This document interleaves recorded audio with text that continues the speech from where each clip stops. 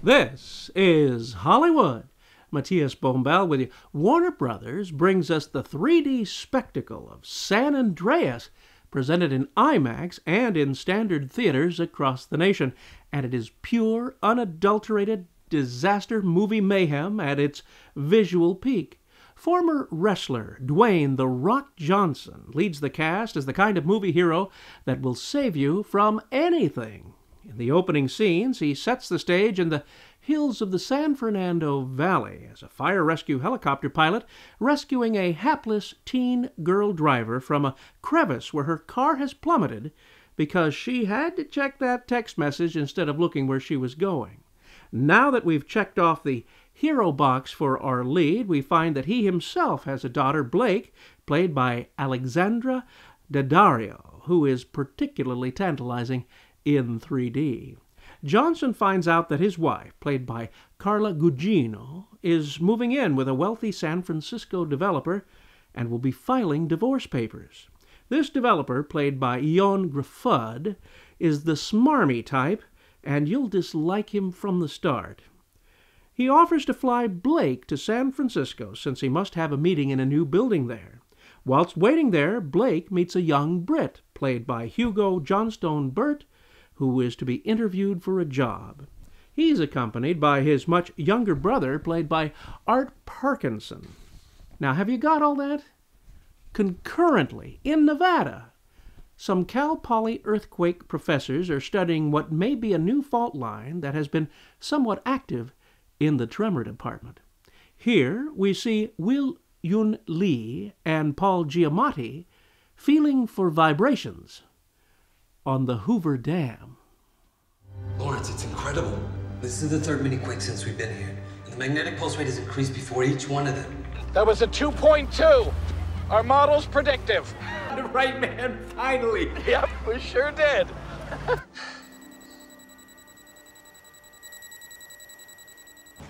What's wrong? The pulse rates are spiking again. They're huge. Are you serious? Jim? We're about to have a major quake.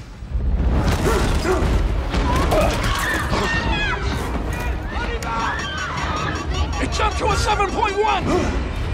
Jesus, Kim, get the hell out of there!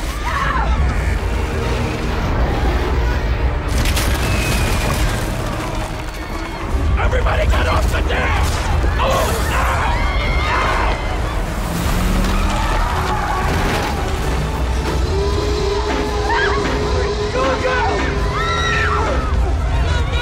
Everybody off! Hurry up! Stay behind the barriers! Damn, indeed. The earth trembles unforgivably then in Los Angeles, and like a runaway train heads to the city by the bay, known for its earthquake past. Our smarmy San Francisco developer had finished his meeting and is escorting Blake to her destination, but before they can get out of the garage, the expected happens.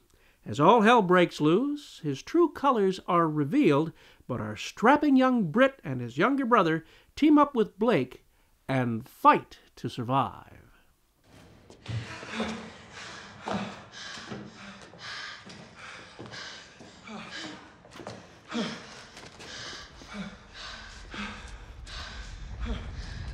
What's that noise?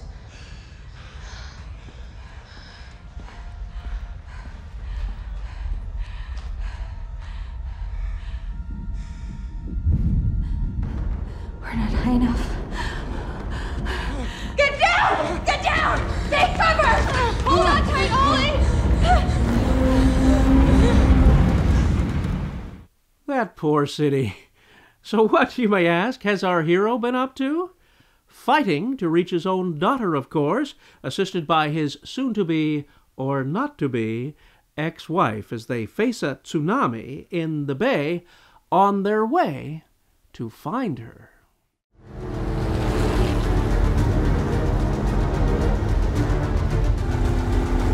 Ray? I see it!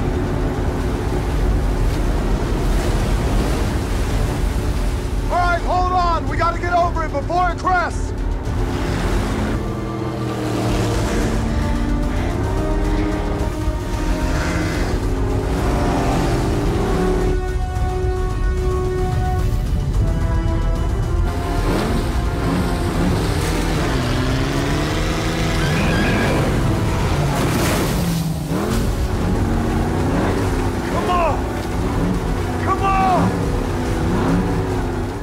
Have no fear. If anyone may save the day, it'll be The Rock.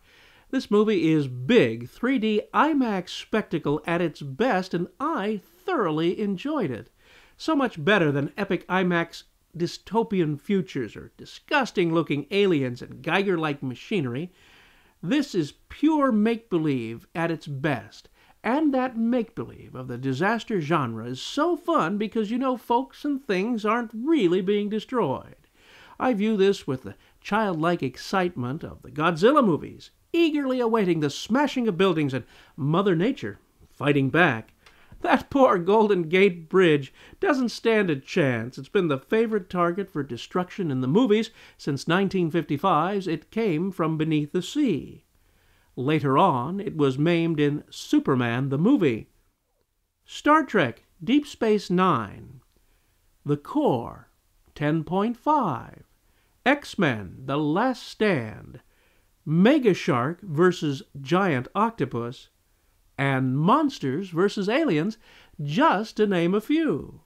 Of course, the sense-around sound of 1974's Earthquake handled the subject of earthquake movies well for its generation, but the classic 1936 Metro-Goldwyn-Mayer feature, San Francisco, which won an Oscar for its sound recording, has a special place in my heart for its telling of the 1906 event with Clark Gable and Jeanette MacDonald. Plus, it gave birth to that great anthem for the city by the bay, San Francisco, written by Walter Uhrman and Bronislaw Kaper. For today, however, the great special effects of San Andreas lead the way for big-screen disaster fun, which you really should see in IMAX. The movie was directed by Brad Peyton. The 3D is not over the top and does not distract from the hell and fury of Mother Nature at her angriest. The only thing missing was Jeanette MacDonald. The MPAA has given this a PG-13 rating.